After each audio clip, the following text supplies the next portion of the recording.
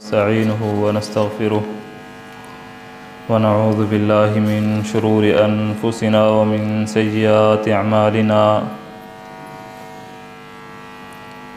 मन यहदिहिल्लाहु फला मुज़िल्ल लहु व मन युज़लिल फला हादिय लहु व अशहदु अन ला इलाहा इल्लल्लाहु वहदहु ला शरीका लहु व अशहदु अन्न मुहम्मदन अब्दुहु व रसूलुहु। या अय्युहल्लज़ीना आमनुत्तक़ुल्लाह हक़्क़ तुक़ातिही व ला तमूतुन्न इल्ला व अंतुम मुस्लिमून। या अय्युहन्नासुत्तक़ू रब्बकुमुल्लज़ी ख़लक़कुम मिन नफ़्सिन वाहिदा व ख़लक़ मिन्हा ज़ौजहा व बस्स मिन्हुमा रिजालन कसीरन व निसाअ वत्तक़ुल्लाहल्लज़ी तसाअलून बिही वल अर्हाम इन्नल्लाह काना अलैकुम रक़ीबा। या अय्युहल्लज़ीना आमनुत्तक़ुल्लाह व क़ूलू क़ौलन सदीदा युस्लिह लकुम अअमालकुम व यग़फ़िर लकुम ज़ुनूबकुम व मन युतिइल्लाह व रसूलहु फ़क़द फ़ाज़ फ़ौज़न अज़ीमा। अम्मा बअद फ़इन्न अहसनल कलामि कलामुल्लाह व अहसनल हदी हदी मुहम्मदिन सल्लल्लाहु अलैहि वसल्लम व शर्रल उमूरि मुहदसातुहा व कुल्ल मुहदसतिन बिदअह व कुल्ल बिदअतिन ज़लालह व कुल्ल ज़लालतिन फिन्नार। अऊज़ु बिल्लाहिस समीइल अलीम मिनश शैतानिर रजीम। बिस्मिल्लाहिर रहमानिर रहीम। क़द अफ़लह मन तज़क्का क़द अफ़लह मन ज़क्काहा व क़द ख़ाब मन दस्साहा। क़ाल नबी सल्लल्लाहु अलैहि वसल्लम इन्न लिनफ़्सिका अलैका हक़्क़न। रवाहु अबू दाऊद। अज़ीज़ सामिईन, इंसान अगर अपनी ज़िंदगी दुनिया और आखिरत दोनों में बेहतर बनाना चाहता है, अपने आप को अल्लाह रब्बुल आलमीन का मुती और फरमाबरदार बंदा बनाना चाहता है, अपने आप को दुनिया में एक कामयाब इंसान और आखिरत में जन्नत में दाखिले का हकदार बनाना चाहता है, तो जहाँ इंसान ज़िंदगी में दीगर अमाल अंजाम देता है, वहाँ इंसान के लिए ईमान लेकर आने के बाद एक लाज़मी अमल ये भी है कि वह अपना तज़किया करे, अपने आप को पाक करे।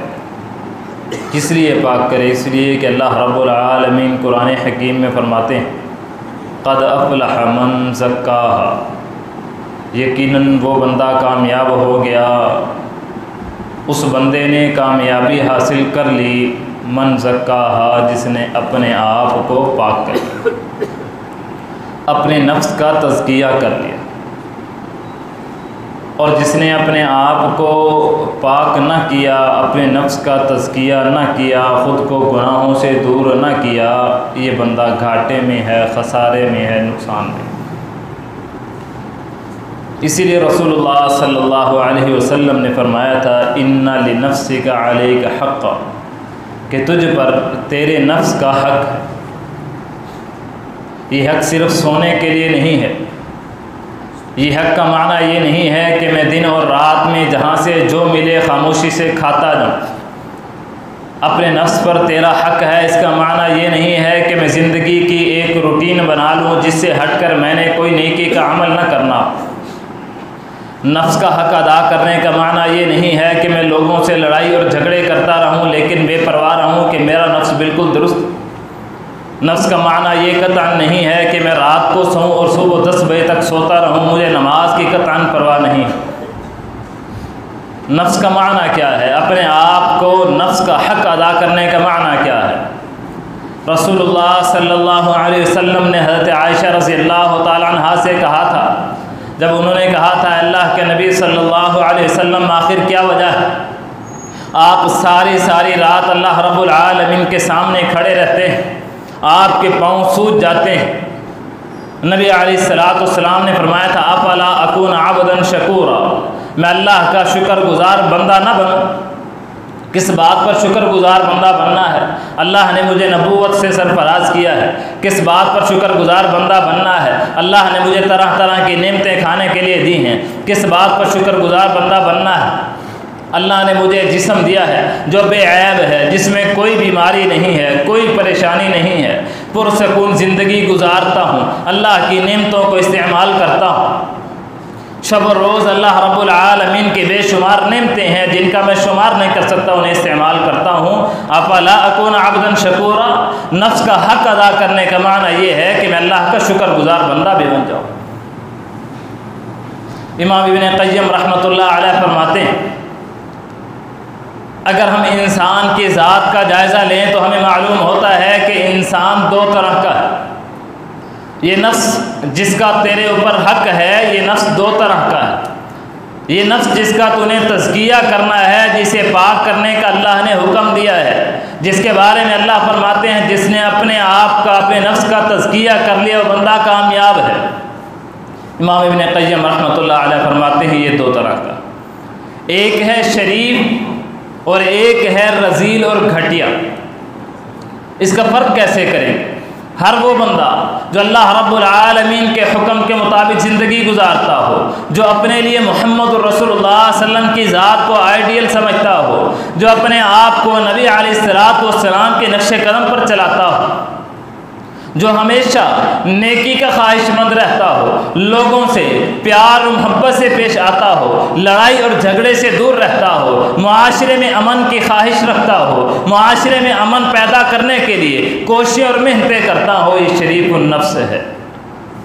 और अगर कोई बंदा लड़ाई और झगड़े देखकर खुश होता है, जो लोगों के दरमियान बातें इसलिए करता है कि उनकी लड़ाई हो जाए, मुआशरे में अमन ख़राब हो जाए, मुहम्मद रसूलुल्लाह सल्लम को छोड़कर किसी और को अपने लिए रहबर और रहनुमा बनाना चाहता हो, वो ये समझता हो कि मुआशरे में किसी को बुरा कहना, किसी को जलील और रुसवा कर देना, किसी की इज़्ज़त उछाल देना, ये दुरुस्त है।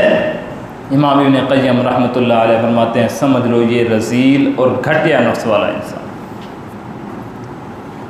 आइए वो चंद बातें आपके सामने रखता हूँ जिन बातों पर अमल करके मैं और आप अपने नफ्स का तज़किया कर सकते हैं, अपने आप को शरीफुन नफ्स बना सकते हैं, अपने आप को अल्लाह रब्बुल आलमीन का फरमा बरदार बंदा बना सकते हैं, अपने आप को अल्लाह रब्बुल आलमीन की खुशनुदी के लिए मेहनत करने वाला बंदा बना सकते हैं।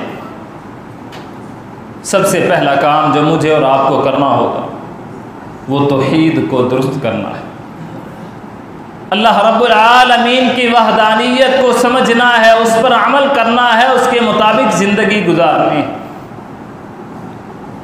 नबी अलैहिस्सलातु वस्सलाम ने हज़रत मुआज़ रज़ियल्लाहु ताला अन्हु को जब यमन भेजा था, सबसे पहली बात जो रसूलुल्लाह सल्लल्लाहु अलैहि वसल्लम ने फरमाई थी वो क्या थी? क्या मुआज़ तुम ऐसे इलाके में जा रहे हो जहाँ पर अहले किताब रहते हैं, यहूदी ईसाई रहते हैं, इस्लाम के दुश्मन रहते हैं, जिन्हें इस्लाम का कोई इल्म नहीं है, तुमने वहाँ जाकर क्या करना है? अय्युहिदल्लाह, उन्हें अल्लाह ताला की तौहीद सिखलानी है। पहला काम जो करना है वो अल्लाह रब्बुल आलमीन की तौहीद को समझना है। हमेशा अल्लाह रब्बुल आलमीन की ज़ात को हर एतबार से, इबादत के एतबार से, अस्मा व सिफ़ात के एतबार से, उसकी ज़ात के एतबार से अकेला और यकता समझना, किसी को उसका शरीक नहीं बनाना। अल्लाह रब्बुल आलमीन के साथ किसी की शराकतदारी का तान नहीं करना। ये मुहम्मद रसूलुल्लाह सल्लल्लाहु अलैहि वसल्लम अपने सहाबी को नसीहत कर रहे हैं, मदीना से दूर भेजते हुए कि वहाँ जाकर तुमने लोगों को दावत देनी है। आज ये बात कहने वाले कि जो जहाँ लगा है वो लगा रहे, मुहम्मद रसूलुल्लाह सल्लल्लाहु अलैहि वसल्लम की इस नसीहत के बारे में, इस हदीस के बारे में क्या कहेंगे? ये बात कहने वाले कि जो जिस तरह अमल कर रहा है उसे करने दो। मेरी और आपकी खुशनुदी, मेरी और आपकी ज़िंदगी का मकसद तो फ़कत अल्लाह रब्बुल आलमीन की रज़ामंदी है, लेकिन क्या अपनी मर्ज़ी से अमल करने से अल्लाह रब्बुल आलमीन की रज़ामंदी हासिल हो सकती है? ये तो ऐसे ही है जैसे इमाम इब्न क़य्यिम रहमतुल्लाह अलैह ने लिखा है कि अगर कोई शख्स ये चाहता है कि मैं अपनी इस्लाह कर लूँ, मैं अपनी इस्लाह कर लूँ, और वो ये कोशिश करता है इस्लाह करने के लिए कि अपने आप को दुनिया से अलग कर देता है, अपने आप को मुआशरे से दूर कर लेता है, लोगों से हट जाता है, ना किसी से मिलूँगा, ना लड़ाई होगी, ना कोई बात होगी, बस अकेला रहूँगा, अकेला रहकर अल्लाह की इबादत करूँगा। कैसे करूँगा? जैसे मुझे समझ आएगी कर लूँगा। इमाम इब्न क़य्यिम रहमतुल्लाह अलैह फरमाते हैं, बंदा ऐसा है जिसको एक बीमारी लग गई है, ऐसी बीमारी जिसका इसे पता नहीं है कि ये कौन सी बीमारी है, लेकिन जो उसके इलाज के लिए अपनी मर्ज़ी से दवाइयाँ खा रहा है। कभी कोई दवाई ले रहा है, कभी कोई दवाई ले रहा है, कभी डॉक्टर से पूछता ही नहीं मेरी बीमारी क्या है और इस बीमारी के हल के लिए दवा कौन सी, कैसे अपना इलाज कर लेगा। ये शख्स जो ये चाहता है कि मैं अपनी मर्ज़ी से ज़िंदगी गुजारूं, अल्लाह को राज़ी कर लूँ, कैसे राज़ी करेगा जब इसे मालूम ही नहीं है कि अल्लाह राज़ी होता कैसे है। जैसे उस मरीज़ को नहीं मालूम कि मेरी बीमारी क्या है, उसका इलाज कैसे हो सकता है, वैसे हर उस इंसान को जो मोहम्मद रसूलुल्लाह सल्लम को अपना रहबर रहनुमा नहीं मान रहा, उसे मालूम ही नहीं है कि मैंने रब को मनाना कैसे। रब को मनाने के लिए सबसे पहले उसकी तौहीद को दुरुस्त करना पड़ेगा, और ये तौहीद कैसे दुरुस्त होगी, मोहम्मद रसूलुल्लाह सल्लम बतलाएंगे तो दुरुस्त होगी। कुरान हकीम में अल्लाह ताला फरमाते हैं, ववैलुल लिल मुशरिकीन, हलाकत है शिर्क करने वालों के लिए, अल्लज़ीना ला युतून ज़का, जो ज़कात नहीं देते, वहुम बिल आखिरति हुम काफिरून, और आखिरत का वो इनकार करने वाले। पहली बात क्या है, ववैलुल लिल मुशरिकीन, हर उस बंदे के लिए हलाकत है जो शिर्क करता है, जो अल्लाह के साथ गैर को पुकारता है, जो ये समझता है कि अल्लाह मेरी सुनता नहीं, इसकी मोड़ता नहीं, जो ये समझता है कि मैं अल्लाह रब्बुल आलमीन से मांगूं, अल्लाह मुझे नहीं देता, फलां के पास जाकर दामन फैलाऊंगा, भले वो कब्र के नीचे है, भले वो जिंदा है, भले मेरी तरह उसकी तमाम हाजात और ज़रूरियात हैं, लेकिन उसके पास जाऊंगा तो अल्लाह के यहाँ वो मेरी सिफारिश करे।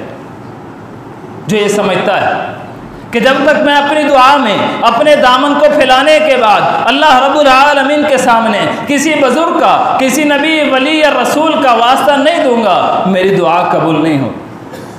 ववैलुल लिल मुशरिकीन, हलाकत है हर शिर्क करने वाले के लिए। अल्लज़ीना ला युतून ज़का, उन लोगों के लिए भी हलाकत है जो ज़कात नहीं देते। वहुम बिल आखिरति हुम काफिरून, और आखिरत का भी वो इनकार करते। आज आप जाकर उन लोगों से पूछ लीजिए जो शरेआम शिर्क करने वाले हैं, उनको परवाह नहीं है कि आखिरत होती क्या है। और अगर कभी किसी ने ये तसव्वुर कर लिया है कि आखिरत होगी, तो उसने कब्र के मामले को ऐसा मजाक बना दिया कि लोग बेपरवाह होकर रह गए। अल्लाह रब्बुल आलमीन फरमाते हैं ऐसे लोगों के लिए हलाकत। इमाम इब्न तैमिया रहमतुल्लाह अलैह लिखते हैं, ये जो आयत है अल्लज़ीना ला युतून ज़काता वहुम बिल आखिरति हुम काफिरून, कि वो लोग जो ज़कात नहीं देते, आखिरत का इनकार करने वाले हैं। इमाम इब्न क़य्यिम रहमतुल्लाह अलैह फरमाते हैं ये आयत ऐसी है जो इंसान के दिल को तौहीद के बारे में बिल्कुल दुरुस्त कर देती है। अगर इंसान को मालूम हो कि मेरे मरने के बाद एक ज़ात ऐसी है जिसके सामने मैंने खड़ा होना है, जिसने मेरी दुनिया बनाई है, दुनिया की ज़िंदगी दी है, दुनिया के सारे मामला दुरुस्त किए हैं, मरने के बाद मैंने फिर उसके सामने खड़ा होना है, ये अपने आप को, अपने दिल को उसके मामले में दुरुस्त और सीधा कर, ये अपने आप को उन तमाम अमाल से जो माबूदाने बातला की तरफ ले जाने वाले हैं, जो शैतान की खुशनुदी वाले हैं, जो मोहम्मद रसूलुल्लाह सल्लम के नक्शे कदम वाले नहीं हैं, उन तमाम अमाल से दूर कर लेगा। अगर उसे इस बात की समझ आ जाए कि इस आयत का माना ये है कि बंदा वो जो अल्लाह रब्बुल आलमीन से बेखौफ हो गया है, ये अपने आप को मुवाहिद न समझे। तो लिहाजा पहला अमल अपनी तौहीद को दुरुस्त कर लीजिए। अगर हमारी तौहीद दुरुस्त नहीं है, हम शिर्क कर बैठते हैं, अल्लाह के साथ किसी को शरीक ठहरा देते हैं, तो फिर याद रख लीजिए अल्लाह रब्बुल आलमीन ने कुरान हकीम में फरमाया है, इन्नहु मन युश्रिक बिल्लाहि फ़क़द हर्रमल्लाहु अलैहिल जन्नह। हर वो बंदा जो अल्लाह के साथ किसी को शरीक ठहराता है, अल्लाह ताला ने उसके लिए जन्नत को हराम कर दिया। और शिर्क के मामले में अल्लाह रब्बुल आलमीन इतना बेपरवाह हो जाता है इंसान से, उसके अमाल जितने मर्जी नेक हो जाएं, कि अल्लाह रब्बुल आलमीन ने मुहम्मद रसूलुल्लाह सल्लम को मुखातिब करके कहा था, लइन अशरकता ला यहबतन्ना अमलुका व ला तकूनन्ना मिनल खासिरीन। मोहम्मद सल्लल्लाहु अलैहि वसल्लम, ये लोग जो अल्लाह के साथ शरीक ठहराते हैं, इन्हें बतला दीजिए, अगर मोहम्मद रसूलुल्लाह सल्लल्लाहु अलैहि वसल्लम ने शिर्क किया होता, अल्लाह रब्बुल आलमीन को परवाह नहीं थी आपकी नेकियां क्या हैं, आपकी मेहनतें क्या हैं, आपकी कोशिशें क्या हैं, लक़द हबित अमलुक, अल्लाह ने तुम्हारे सारे अमाल बर्बाद कर दें। और यही वो बुनियादी चीज़ है तौहीद की दावत, जो अल्लाह रब्बुल आलमीन ने हर नबी को यही पैगाम देकर भेजा उम्मत के। वमा अरसलना मिन क़ब्लिका मिन रसूल इल्ला नूही इलैहि अन्नहु ला इलाहा इल्ला अना फ़अबुदून। अल्लाह फरमाते हैं मोहम्मद सल्लल्लाहु अलैहि वसल्लम, आपसे पहले हमने जिसको भी भेजा है उसके ज़िम्मे काम ये लगाया है, लोगों को बता दो अल्लाह के अलावा कोई माबूद बरहक नहीं, लिहाजा सिर्फ अल्लाह की इबादत करो।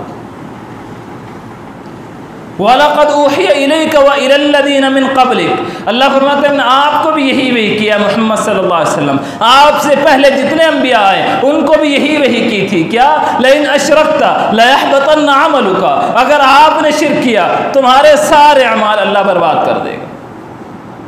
लिहाजा अपने आप को शिर्क से बचा ली। रसूलुल्लाह सल्लल्लाहु अलैहि वसल्लम की हदीस, अल्लाह रब्बुल आलमीन हर उस बंदे को मुआफ़ कर देगा जिसने अपनी ज़िंदगी में शिर्क न किया, भले उसके गुनाह ज़मीन व आसमान के खला को पुर कर दें, अल्लाह को परवाह नहीं।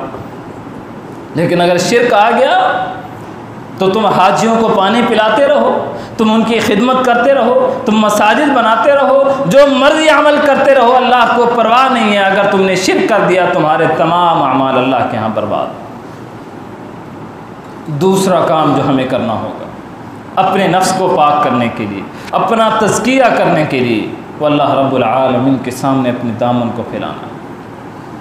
रसूलुल्लाह सल्लल्लाहु अलैहि वसल्लम ने इसीलिए हर लम्हा पर कोई ना कोई दुआ सिखलाई है इंसान को। हर मौके पर अपनी परेशानी है, किसी को परेशानी में देखा है, ख़ुद को कुछ चाहिए, जो भी मसला हो दुनिया का, रसूलुल्लाह सल्लल्लाहु अलैहि वसल्लम ने हर मौके पर कोई ना कोई दुआ ज़रूर सिखलाई, इसलिए कि दुआ इंसान के नफ्स को पाक करती है, तज़किये नफ्स करती है।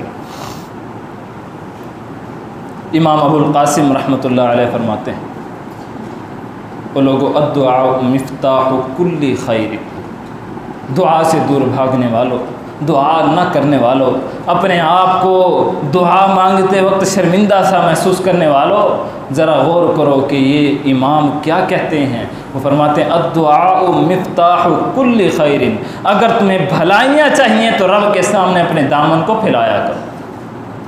हर भलाई की चाबी ये दुआ है।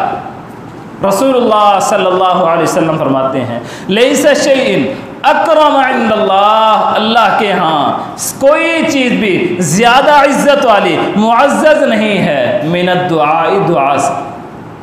अल्लाह को दुआ करने वाला बंदा बड़ा प्यारा है, रब के सामने अपने दामन को फैलाने वाला, रोने वाला, गिड़गिड़ाने वाला। रसूलुल्लाह सल्लल्लाहु अलैहि वसल्लम क्या फरमाते हैं, तहज्जुद का वक्त है, रात का आखिरी पहर है, अल्लाह रब्बुल आलमीन आसमाने दुनिया पर आकर क्या कहता है, कोई है वो मुझसे सवाल करे मैं उसे दे दूँ। अल्लाह को कितनी प्यारी होगी ये दुआ, कितना अल्लाह खुश होता होगा अपने बंदे से जब वो रब के सामने अपने दामन को फैलाता होगा। इसीलिए रसूलुल्लाह सल्लल्लाहु अलैहि वसल्लम ने फरमाया था खैरुल खत्ताइन, गलतियों करने वालों में से सबसे बेहतरीन खताकार वो है जो अल्लाह से अपने गुनाहों की माफ़ी मांगने वाला है। इसीलिए रसूलुल्लाह सल्लल्लाहु अलैहि वसल्लम ने फरमाया था कि इस्तिग़फ़ार किया करो, ये तुम्हारे हर मसले का हल है। कुरान पढ़कर देखिए, अल्लाह रब्बुल आलमीन फरमाते हैं कुरान पढ़िए, अल्लाह फरमाते हैं मुझसे माफ़ी तो मांगो, अल्लाह देगा क्या, युरसिलिस समा अलैकुम मिदरारा, रब से अपने गुनाहों की माफ़ी मांगो, अल्लाह आसमान से बारिशें बरसाएगा, तुम्हारी तमाम तर परेशानियां ख़त्म करेगा। तुम्हारी ये जो माली परेशानी है, माली परेशानी है, जानी परेशानी है, जिस चीज़ की परेशानी है, अल्लाह इसको दूर करेगा।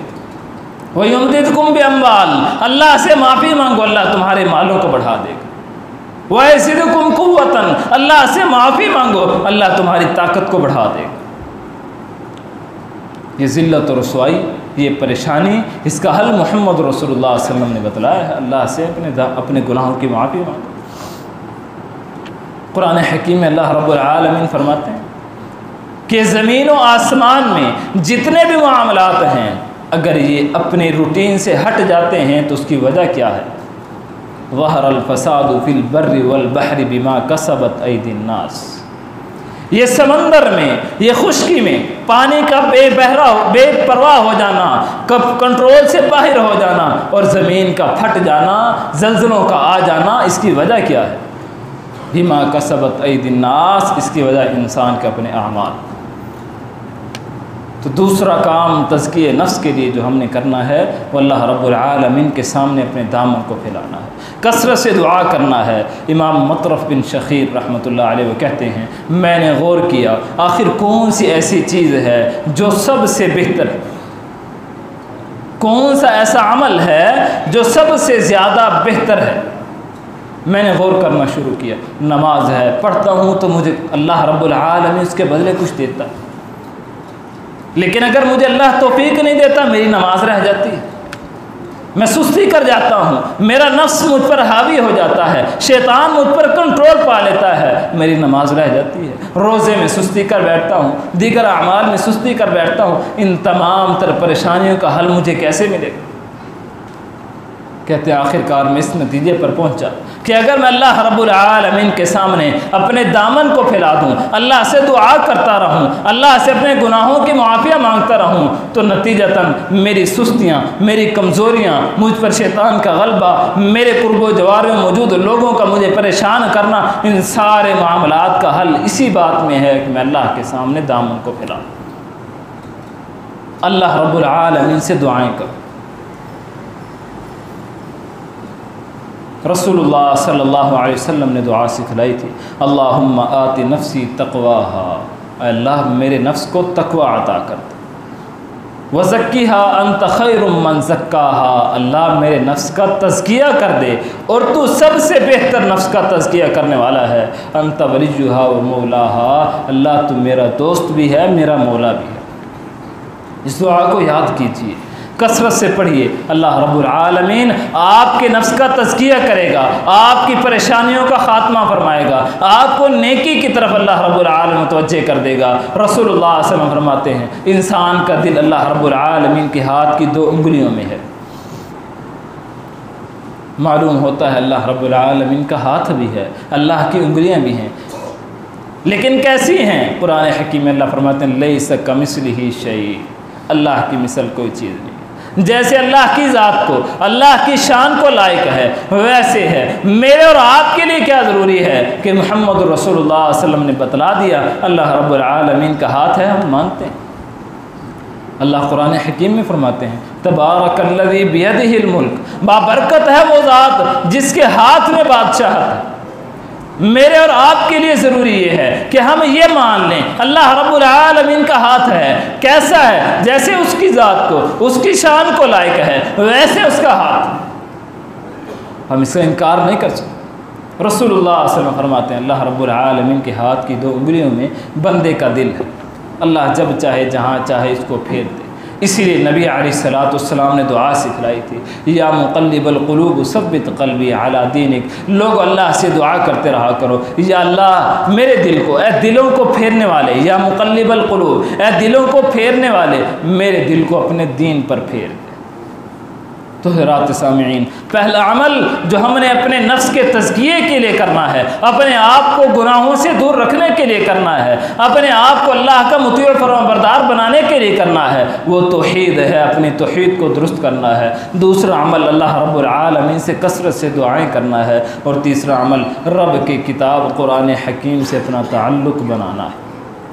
अल्लाह ताला कुरान हकीम में फरमाते हैं, लक़द मन्नल्लाहु अलल मुअमिनीन इज़ बअसा फ़ीहिम रसूला, अल्लाह ताला ने ईमान वालों पर एक एहसान किया।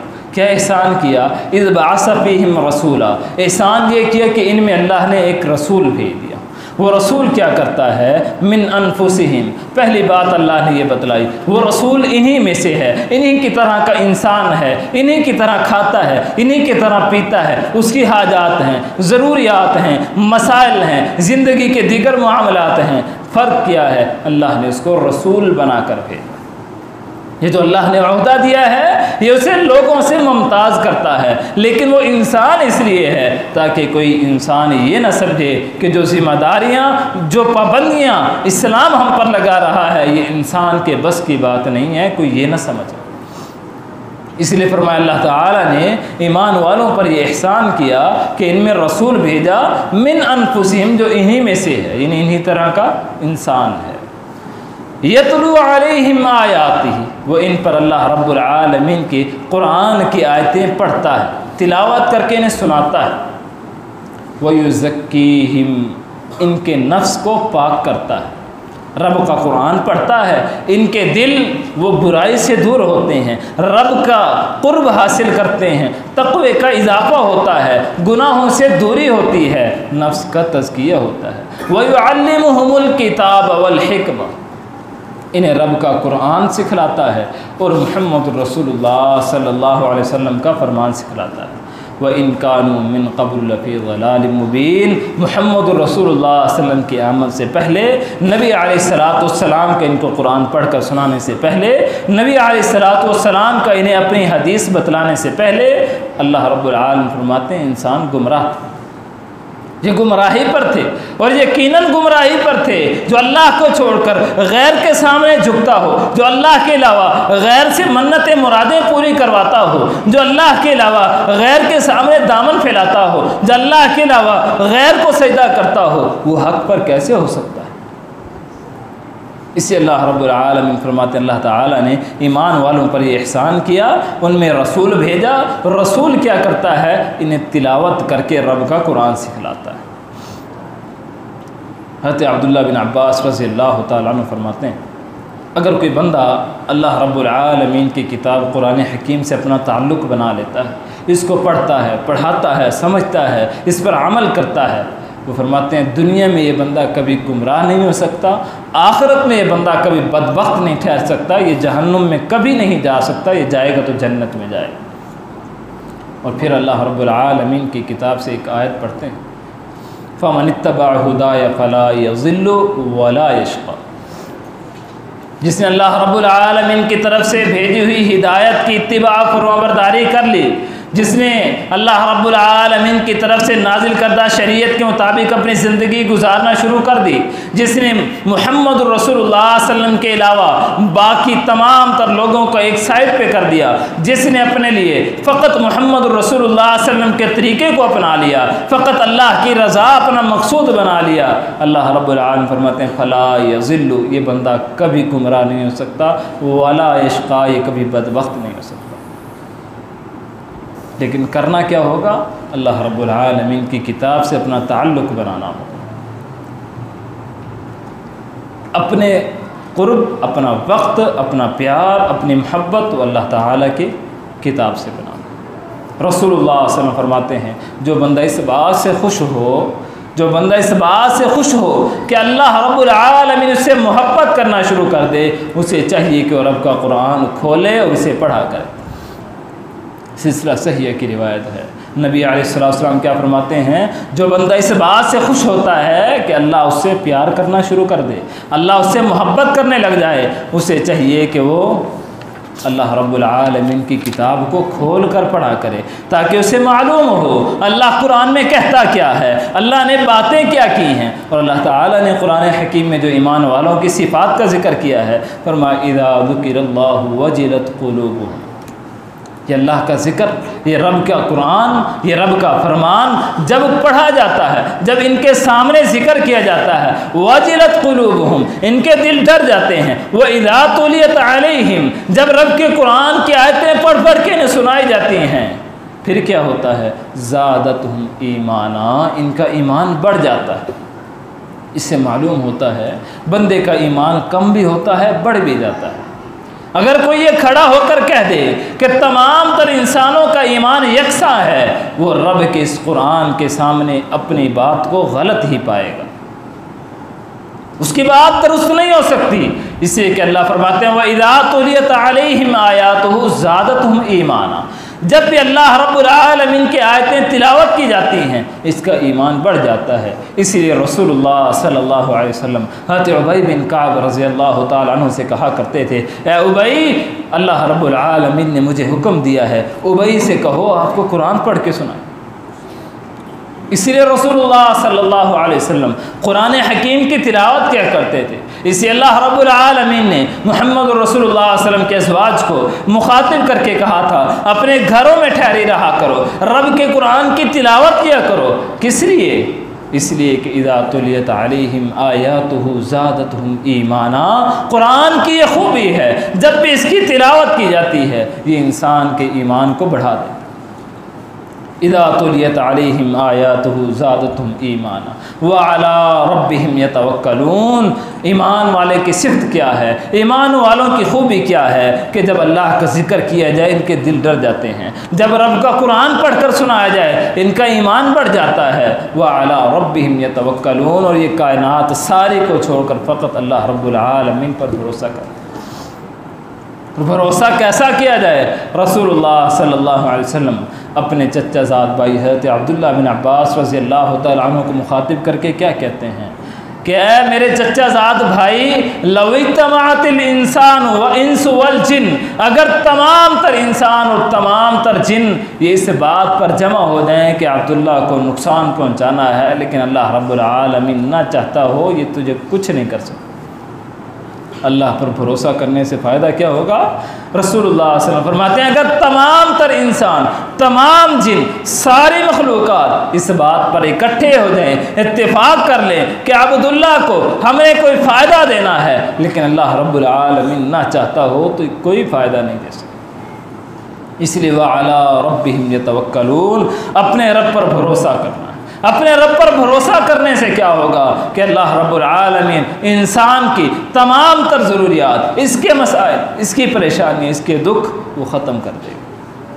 अगर इंसान किसी और पर भरोसा कर लेता है, रसूलुल्लाह सल्लल्लाहु अलैहि वसल्लम फरमाते हैं, अगर कोई बंदा अपने हाथ पर धागा बांधता है, गले में लटकाता है, घर पर कोई देगची रखता है, गाड़ी के आगे जूता लटकाता है, या कोई भी ऐसा काम करता है जिस पर वो भरोसा करता है कि मुझे नुकसान से बचाएगा, तो अल्लाह रब्बुल आलमीन बंदे को उसी चीज़ के सुपुर्द कर देता है कि जा अब तो इसी से अपने नफ़ा नुकसान ले ले, अल्लाह रब्बुल आलमीन को तेरी कोई परवाह नहीं। इसलिए व अला रब्बिहिम यतवक्कलून, भरोसा फ़कत अल्लाह रब्बुल आलमीन की ज़ात पर करना है। इमाम इब्न क़य्यम रहमतुल्लाह अलैह फरमाते हैं, वो लोगों अल कुरान हुवा शिफ़ा, वो लोगों कुरान शिफ़ा है, और शिफ़ा भी कैसी? अत्ताम, मुकम्मल शिफ़ा है। किसी से अदवाइल क़ल्बिय्या वल बदनिय्या, तुम्हारे दिल की बीमारियां हों, तुम्हारे जिस्म की बीमारियां हों, तमाम तर बीमारियों से अगर किसी चीज़ में शिफा मिल सकती है तो कुरान। और सिर्फ ये नहीं बल्कि इमाम इब्न क़य्यम रहमतुल्लाह अलैह फरमाते हैं कि अगर तुम दुनिया और आखिरत की बीमारियों से बचना चाहते हो फिर भी रब के कुरान से अपना ताल्लुक़ बनाओ, रब का कुरान पढ़ा करो, इसे समझा करो। अल्लाह रब्बुल आलमीन से दुआ है अल्लाह ताला मुझे भी और आपको भी वो अमाल करने की तौफ़ीक़ अता फरमाए जिससे हम अपना नफ्स का तज़किया कर सकें। सुब्हान रब्बिक रब्बिल इज़्ज़ति।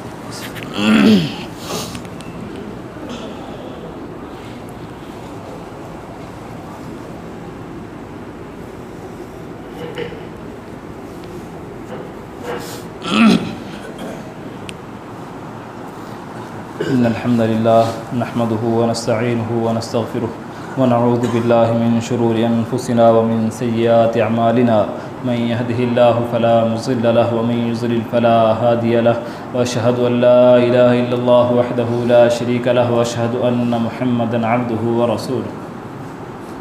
या अय्युहल्लज़ीना आमनु तक़ुल्लाहा हक़्क़ तुक़ातिही व ला तमूतुन्ना इल्ला व अंतुम मुस्लिमून। या अय्युहन्नासु इत्तक़ू रब्बकुमुल्लज़ी ख़लक़कुम मिन नफ़्सिन वाहिदा व ख़लक़ मिनहा ज़ौजहा व बस्स मिनहुमा रिजालन कसीरन व निसाअ वत्तक़ुल्लाहल्लज़ी तसाअलून बिही वल अर्हाम इन्नल्लाहा काना अलैकुम रक़ीबा। या अय्युहल्लज़ीना आमनु इत्तक़ुल्लाहा व क़ूलू क़ौलन सदीदा युस्लिह लकुम अअमालकुम व यग़फ़िर लकुम ज़ुनूबकुम व मन युतिइल्लाहा व रसूलहु फ़क़द फ़ाज़ फ़ौज़न अज़ीमा। अम्मा बअद फ़इन्न अहसन कलाम कलामुल्लाह व अहसनुल हदी हदी मुहम्मद सल्लल्लाहु अलैहि वसल्लम व शर्रुल उमूरि मुहदसातुहा व कुल्लु मुहदसतिन बिदअह व कुल्लु बिदअतिन ज़लालह व कुल्लु ज़लालतिन फिन्नार। अज़ीज़ सामिईन, तज़किये नफ्स के हवाले से एक बात ज़हन में रखिए कि अगर हम तौहीद का माना, ये दुआ करने का तरीका या फिर कुरान को पढ़कर उसको अपनी मर्ज़ी से समझना शुरू कर देंगे तो हम गुमराह हो जाएंगे। अगर हम चाहते हैं कि हम इन चीज़ों पर अमल करें और अल्लाह रब्बुल आलमीन के यहाँ ये हमारे लिए बाइस निजात हों, तो फिर इमाम सुफियान बिन उयैना रहमतुल्लाह अलैह की जो बात है उसको अपने मद्देनज़र रखना ज़रूरी। फरमाते हैं कि रसूलुल्लाह सल्लम जो हैं हुवल मीज़ानुल अकबर, सबसे बड़ा मीज़ान मोहम्मद रसूलुल्लाह सल्लम की ज़ात है। अगर आपने अपना अखलाक देखना हो, अपना तज़किया नफ्स देखना हो, अपनी इबादत का तरीका देखना हो, अपनी दुआ का तरीका देखना हो, कुरान की तिलावत का तरीका देखना हो, कुरान को कैसे समझना है, कौन सी आयत का क्या माना और क्या मफ़हूम है, आपने कोई भी चीज़ दुनिया की देखनी हो, मोहम्मद रसूलुल्लाह सल्लम की ज़ात को अपने सामने रखिए। अगर वो चीज़ नबी अलैहिस्सलाम से मिलती है तो फिर तो आपके लिए बाइस निजात है। अगर वो मोहम्मद रसूलुल्लाह सल्लम से नहीं मिलती, आपकी अपनी राय है, अपनी सोच है, अपनी फ़िक्र है, कायनात के किसी भी बड़े से बड़े शख्स की फ़िक्र है और मोहम्मद रसूलुल्लाह सल्लम की उस पर मोहर नहीं है, तो फिर वो आपके लिए गुमराही का बाइस हो सकती है, निजात का बाइस नहीं हो सकती। अल्लाह रब्बुल आलमीन से दुआ है अल्लाह ताला मुझे भी और आपको भी मोहम्मद रसूलुल्लाह सल्लम की इताअत व फरमाबरदारी करने की तौफ़ीक़ अता फ़रमाए। सुब्हान रब्बिक रब्बिल इज़्ज़ति अम्मा यसिफ़ून व सलामुन अलल मुरसलीन वल्हम्दुलिल्लाहि।